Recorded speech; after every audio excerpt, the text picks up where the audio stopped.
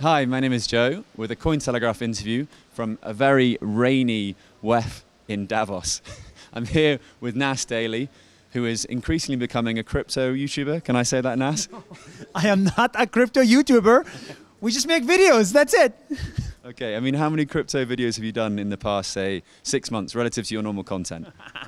So, hello everybody. Thank you so much for having me. Big fan of Cointelegraph. 5% of our videos are about crypto.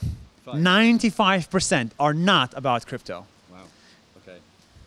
Okay, I've done the math and it's not a crypto channel, can confirm. What inspired your initial interest in crypto? Was it Bitcoin first? How did it go? Yeah, look, you know, I'm not an entertainer. We're not entertainers. We're not, you know, like vloggers, right? We tell stories about things that matter. And it's very difficult to escape a revolution that's happening in the world. Therefore, we must talk about it. And that's why I had to force crypto down the throat of anybody that follows Nas Daily, because this is what I'm thinking about. This is what occupies my mind.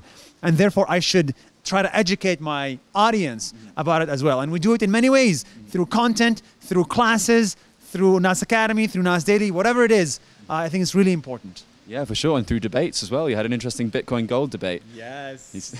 The light bulbs are going off. It's great. I mean, you also are personally invested in Bitcoin. If I remember rightly, you put $500,000 into Bitcoin recently. How's that going? Now it's 300,000. It's a great, as you said, this is a great test of conviction. Even if it goes down to zero, I think I do believe there needs to be a way to capture value on the internet, right? Whether it's Bitcoin, whether it's Ethereum, whether it's like Luna, whatever the hell it is. There needs to be a way to capture and own things on the internet. And I'm taking a bet that Bitcoin is once in a generation thing. Okay, absolutely. Of course, yeah, some of the core values of your channel is conviction, inspiration. To what extent has Bitcoin and the cryptocurrency movement behind it, to what extent has that inspired you? You know, I didn't realize how much of a problem the internet was up until I understood crypto, right? I didn't realize that, oh, wait a minute, having 1 million views for a video and making $1 from those 1 million views and contributing to other companies' stock value, and you're not capturing any of that value. So I think crypto has opened up my mind into the problems that exist today and how we can collectively fix them tomorrow. That's why I'm excited. Really interesting stuff. I mean, how has the audience or your audience reacted so far to you, as you say, throwing crypto content down their throats? You know, the audience is on a journey with you, right? The audience follows you. They don't follow travel content. They don't follow whatever, right? So a period of my life, I was a traveler. Another period now, I want to be more of an intellectual, right? I want to be able to talk about ideas, things. I want to build a company. And so the audience must come on this journey with me. And some may leave, new people will come. And that's completely fine, but you cannot just do the same goddamn thing for 20 years and expect growth. Growth happens when you evolve. Interesting. Okay. So, of course, cryptocurrency is a new audience, and you're here at the WEF in Switzerland, a very unlikely place for a cryptocurrency media company and for a YouTuber, you know, who's former traveler to be here. Are you maybe looking for Klaus Schwab to be part of your audience? I'm power hungry. Okay. You know, I aspire to have more power, because with more power comes more great things you can do.